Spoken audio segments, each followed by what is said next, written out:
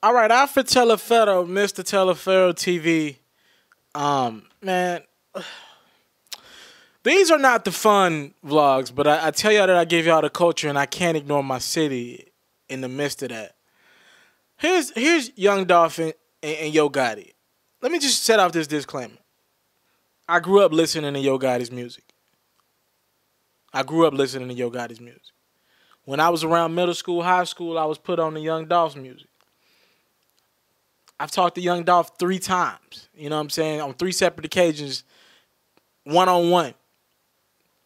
I've interviewed Young Dolph 2 times. Honestly, Young Dolph has told me pointers when my brand was in the early stages, when Preach was bubbling. Got nothing but respect for Young Dolph and the whole paper writing empire. Yo Gotti, I love the way he moves. I just like the way the homie operate. I've did his birthday bash 3 years in a row as media. I've been the biggest coverage that Yo Gotti's birthday bash has had. Go do the numbers. Go check it out. My views on birthday, and I've deleted a lot of the videos, and a lot of them still up. My views from birthday bash has been the most coverage Yo Gotti's birthday bash in Memphis has did every year. That is an absolute fact. The last 2 years, I've did over 4 million views on birthday bash footage. So you know I got nothing but respect for him. I make a long 6-7 hour drive for birthday bash every year. Nothing but respect for both of these guys. But this probably will be my most viewed blog in quite some time. I know I understand why. I already understand why. I'm from Memphis.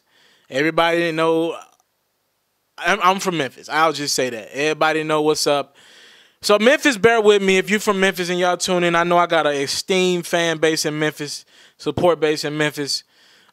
So let me break down some of the story for the rest of the world that's following me. I got people from all over the country, in Toronto and in Jamaica and everywhere that rock with me. So let me break stuff down to people and let me catch them up.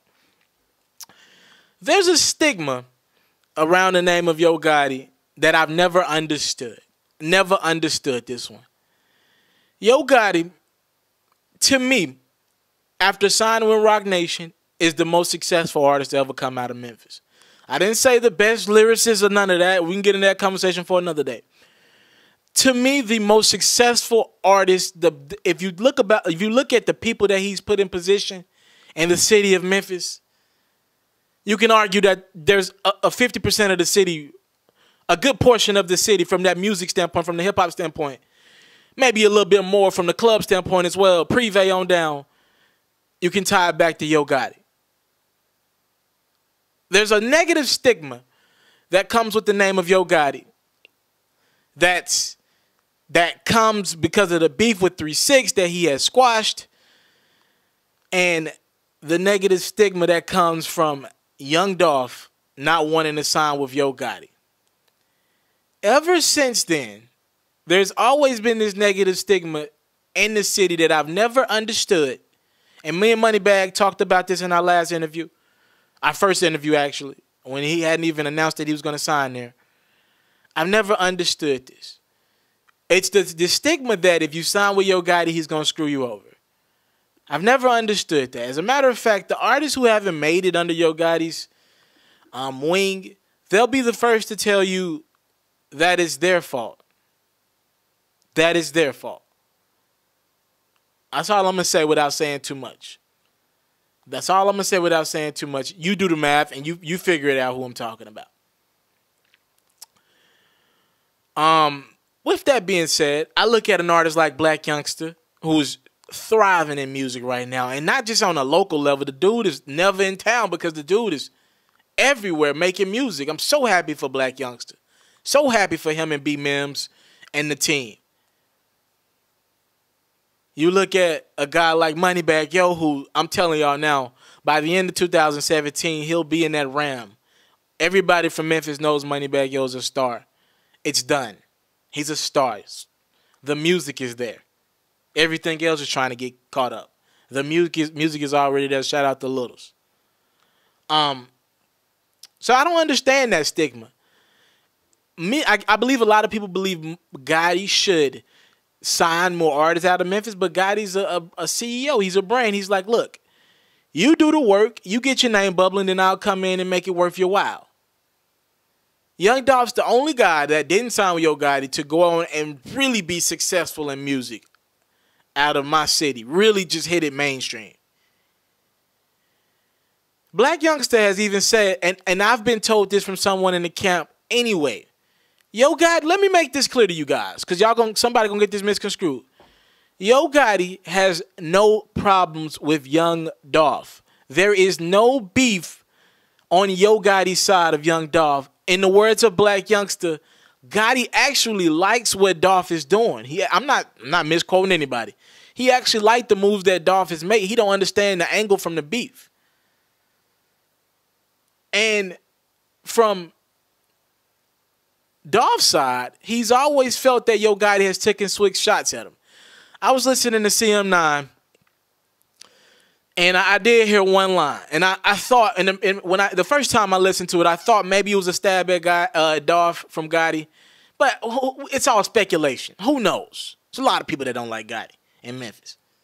A lot of people that love him. This is the one that, and I'm gonna get to what's going on in a sec. I heard a line, and it went like this. I think it's like they got the city divided. Tried to bring them together, something like that. Them fuck niggas, I tried it, all right? It's like that. So, when I tell you that Young Dolph just dropped one of the most disrespectful diss tracks I've heard from mainstream artists, not from no local shit, from like a mainstream perspective. Both these guys have had mainstream success, multiple mainstream successes. It is one of the most disrespectful songs. And a lot of people are like, why didn't Dolph respond to Black Youngster's Shake Some record that's been everywhere in every club, where Youngster says, Dolph, you ain't putting no work. You a hoe on the low, talking about you the plug best friend. Fuck nigga. And y'all can finish the rest. Young Dolph believes, and he's said this on interview, that Black Youngster is only doing what his CEO tells him. So Young Dolph believes Black Youngster only diss him because of Gotti saying that. I don't believe that is the case. Again, Young Dolph is entitled to his own opinion. I have nothing but love for Young Dolph and that whole team. With that being said, there are some people who believe Young Dolph trying to heat back up, got new music on the way. This is a good strategic move to diss somebody in the city. There's others believe that that's not the priority for Young Dolph. He really don't like this dude. He's really smashing his baby mama. I'm not going to get into that because it's very disrespectful. You see the cover art for this diss record, and you hear it. You hear it. You hear it. You feel it. You feel the energy. It says Ho Gotti. All right? So I want to get into a few of the lyrics from this diss record. Dolph said, heard your intro the last two mixtapes. I heard you slick dissing. That shit lame. All that make-believe rapping about cocaine. Don't play with me, Ho Gotti. You a hoe man. You went from my biggest fan to my biggest hater, begging me to sign with you, but I had too much paper. He went on to say his team irons his draws and makes them call him boss. He said he be in North Memphis more than Gotti does. Called Cocaine Music Group Cocaine Music faggots. I've been sparing y'all for 5 years. I'm the same nigga that's been putting food on your big brother table. Tell your fat ass big sister, which is he talking about one of Gotti's brothers, he a bitch. First and foremost, it's absolutely disrespectful. Absolutely. I'm going to reach out to Young Dolph to try to get him on the line for an interview. I just called out a couple times. I got no answer. I'm going to reach back again. I'm going to try to reach out to Dolph, try to get him on the line at some point soon, hopefully. The irony is that a year next week or the week after next, Dolph put out The King of Memphis and Gotti put out The Art of Hustle. We know where this is leading. I'm very upset from the standpoint, Dolph and Gotti, they move in different waves. They won't run into each other unless it's CIAA, where the two teams have confronted each other the last 2 years. Other than that, they don't run into each other. They're not even in Memphis that much. What disappoints me is the fact that these young niggas move at the snap of their fingers, and I don't like that. But I will say this. I've been somebody who said Gotti's not going to respond to Dolph. He's not going to do it. He's bigger than that. He's about paper. He's about paper. He's about paper. Dolph has positioned himself to a point where this record is going to get some play in some clubs. The name of the record is Ho Gotti. I believe it's time for Gotti to respond to Young Dolph, and that'll be the headline that'll come out of this vlog.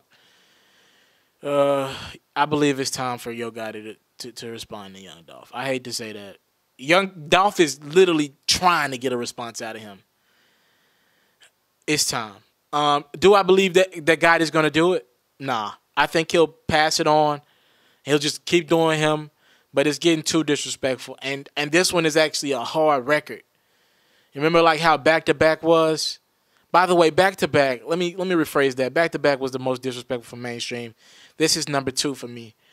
Remember how back-to-back was and you were kind of like, wow, Drake in a nice way really disrespected Meek Mill. And Meek Mill had to hear this record in clubs.